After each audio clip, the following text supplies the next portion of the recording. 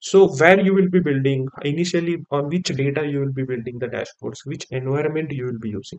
So these are the interview questions asked as well, like on which environment you are working on, how many environments, on which environment you are building the dashboards. Getting on. So one environment is there called as UAT environment. We also called it as staging environment, and full form of UAT is nothing but user access acceptance test environment.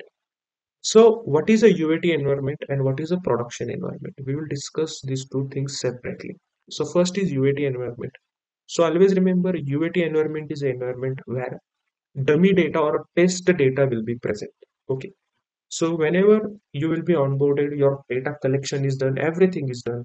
With business requirement gathering is done, domain knowledge is studied, terminologies are studied, data connections are taken, requirement gathering is done, problem statement is finalized, everything is done, and now you are starting building of your reports and your dashboards. What is happening? Client will never give you their original or production data. Okay. They will never give you your real-time data. They will give you the dummy data, or we call it as a staging data or UAT data, or test data we call it, right? So they will give you some amount of test data which will be similarly, it will be a duplicate of your production or real-time data. Just some values will be changed. Okay. And what your client will be asking, use this data and first build your report. Okay. And it will be built on UAT environment or a testing environment. So what you will do, you will be building your reports on first UAT environment. You will do all the data connections, data cleaning you will do. Then you will start building your data sources. Okay. You will connect to your MS SQL server or MySQL, or you will be connecting to your cloud services like Azure or AWS or GCPs. You will start building the reports, you will do the dashboard building. Okay. Let's say you have built two dashboards. Okay. Your requirement was that your client is asking that first build these two dashboards on priority. You are building these two dashboards and then you are publishing it on UAT server. UAT server is nothing but it may be Power BI service UAT server or a Tableau UAT server.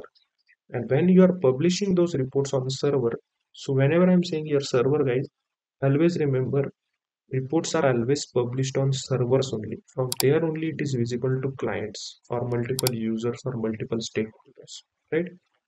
So when it is pushed on UAT server, testing is always done. Okay, so now this part is very, very much important. Okay, and many people ask me why SQL is important. Here is, I will tell you why SQL is important.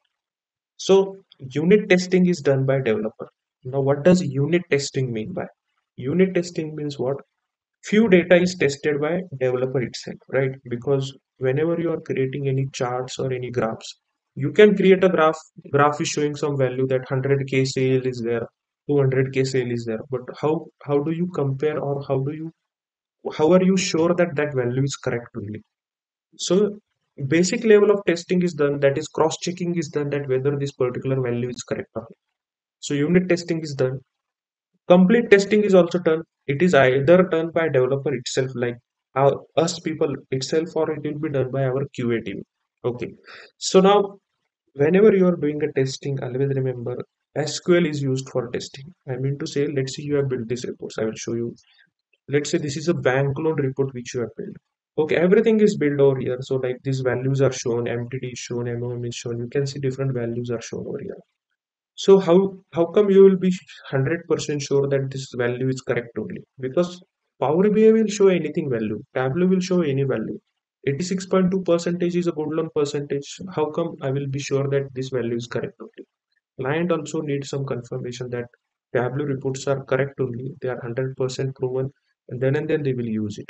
So for that, always remember testing is always done, and that testing is either done by you or either done by your QA team. Okay.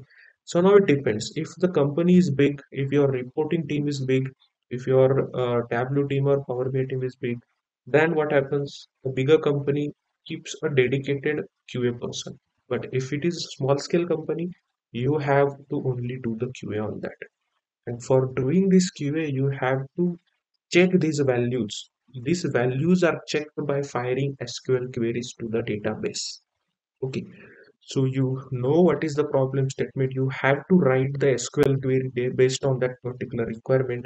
You have to fire the query to your SQL, and then SQL will be giving you the result. You have to compare that result with this result, and then you will be sure that yeah, this value is correct, and then you can give sign off to that particular chart. And this is done on each and everything which is present on this particular dashboard. Getting or not? Filters are also tested. Each and every filter is tested. And when filtering is done, values will be changing. Those values are also correct. Everything is tested. Getting or not? And this is called data validation. First, functional validation means what? Whenever I'm operating this dashboard, right? So let's say I'm looking for a good loan. So whether these functions are changing, whether this filter is changing or not. Okay. So means what? The dashboard is functionally working or not, right? So in this way, you have to check if dashboard is functionally working or not. Let's say you are going for when I'm selecting this all, let's select this all, and let's say I will go to overview dashboard. So means what? Let's say when I click to this particular part of the chart, you can see other parts are also changing likewise. So these are what functional validation. So means what your dashboard is functionally correctly working or not, right? So you have to do both functional and data validation. Then what happens? You are giving your all the data validation, your reports is given to the client, and on client side also there are some testers are there, right, if required. So if client wants to keep some testing unit at their side, they will do some basic level of testing, and if they find that reports are correct, every SQL query, unit testing, complete QA testing is correct, then and then they will give you the sign off. Sign off means what? They will say, yeah, okay, the dashboard is correct. All right. If client says that no, something is wrong in this particular chart, these values are not correct, this color is not correct, this chart type is not correct, the layout is not correct, it will always come back to you. You have to make those changes. Again, you have to unit test. Again, you have to QA. Again, it will go to client. This to and fro is always happening until and unless client is giving or client is accepting those reports. Okay, and this is all these things are done on testing environment, UAT environment only. There are questions asked in interview on which environment you are working. And when you say UAT environment and production environment, they will ask you what is UAT, what is environment, and what is production, right? So when the UAT environment client is giving you the sign off, when client is approving the products on UAT environment, then production environment come into play. What does production environment means? Here your real-time data is present. The data which client is real-time it generated, that data is production is present on production environment. And once a UAT sign off is given, all the reports are published to production environment. Okay, all reports and data sources is published on production environment. And on production environment, you don't do complete testing because the data on production environment is real. UAT environment was also, it was a duplicate data, but it was similar structure of data which production environment has. Just the values and numbers are changing over there. Next, you are doing smoke test or sanity test. Smoke test, many of you might be knowing. It is mainly done by you or a QA team. So smoke test is nothing but you are just checking at higher level if the reports are performing well, functionally working well. Uh, Sanitization is done. I mean to say, like, if the reports are performing well on production environment, you are good to go, and you can say to your client that yeah, production reports are pushed. You can start using the reports. Then client will say that give us the presentation of the report. Tell me how the reports are working, how to operate these reports. Then you are asked to give a presentation to the client where you will tell the client how the reports are working, how to operate the reports, what are the insights generated in the reports. From your side, you have to tell what are the insights generated in the reports, and then clients start using these reports. Getting or not? This is the overall procedure. The procedure is same if let's say the report is present in production environment and there is change in the report, right? Like he says that you have to change this particular chart or add a new chart in that particular report. Same procedure will be followed. You have to do it first in UAT environment, do all the testing, take client sign off, and then it is pushed on production environment. So these procedures are always followed, guys. You should know this. All right. So I hope you have understood.